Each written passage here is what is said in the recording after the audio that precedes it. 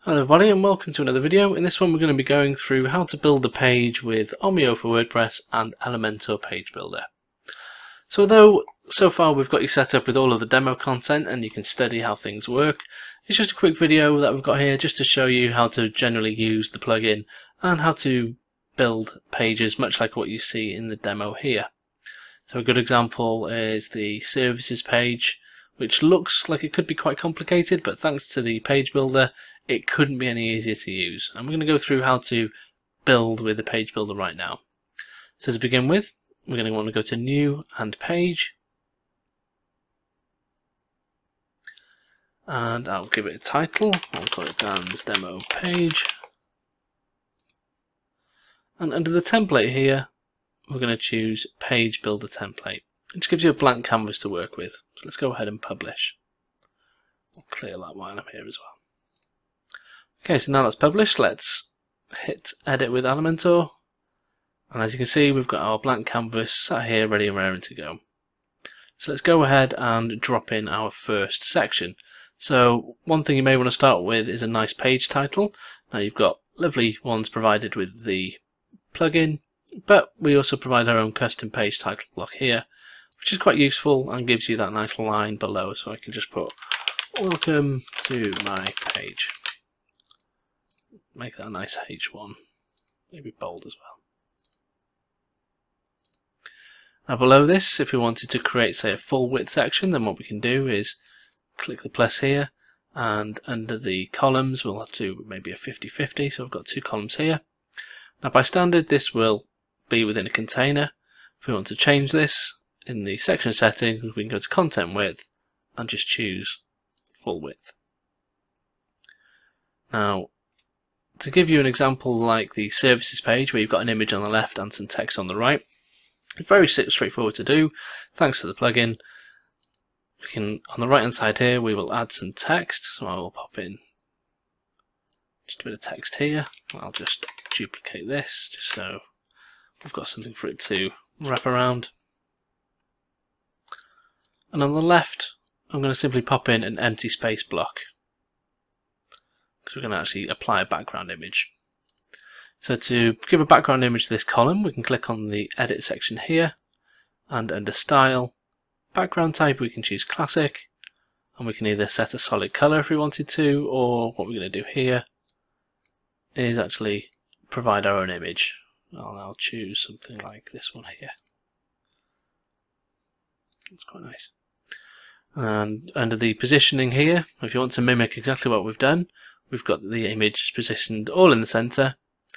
We've got the attachment set as default, no repeat, and we've got the image to cover, which means it will always cover the entire div no matter the size of the screen. And one final thing you may want to do is just to give the text a bit of room to breathe, like we've done in our example. So on this column here where we've got the text, we can go into its settings, and under the advanced styling we can give it a nice padding, just like that. So if we were to update the page and take a look,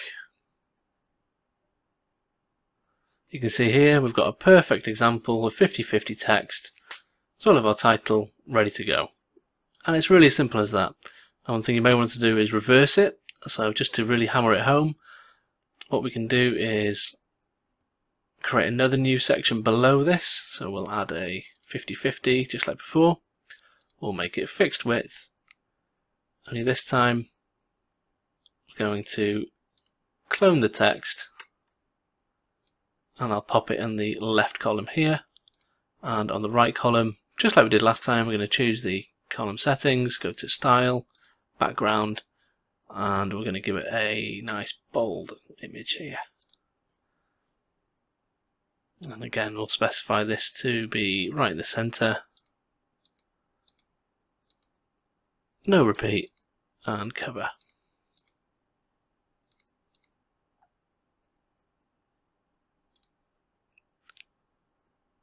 Now you may notice that by default that hasn't appeared, and the simple reason is there's no content in there for that image to cover. So just like we did here, we're going to pop in a spacer block, and boop, as soon as you do, you'll see now there's content, that will automatically resize compared to the one to the left, which to be honest is a really fantastic little feature of the page builder. It's something a lot of people try and do, is create these equalized size divs. So just to show you how this works, if this one had a lot more content, then we can fill in the content within the block, and the image will stretch and fit accordingly. Really, really good. And moving on, if we wanted to add a coloured section, and what we can do here is simply pop in a new section here. I'll give it some padding at the top, say 100, and again on the bottom, and then the background, we'll choose classic, and I'll give it a nice grey tinge. And within there we can pop in whatever we wish. So if we wanted to say pop in our team, we can do so here, make it a nice 2-column. Then we can maybe duplicate that, and where we've got the team block there, we can replace that with something like our blog feed if we wanted to as well. Now you will notice with some of the feeds they won't appear straight away, or like the team feed here. That's to be expected, but what you will notice is when you apply the changes and update, when you actually look at the front end, everything appears exactly as it should do. And that's it. Now if you do have any problems, do come and see me over at support. Other than that, I hope this video has been useful, and thanks very much for watching. See you in the next one.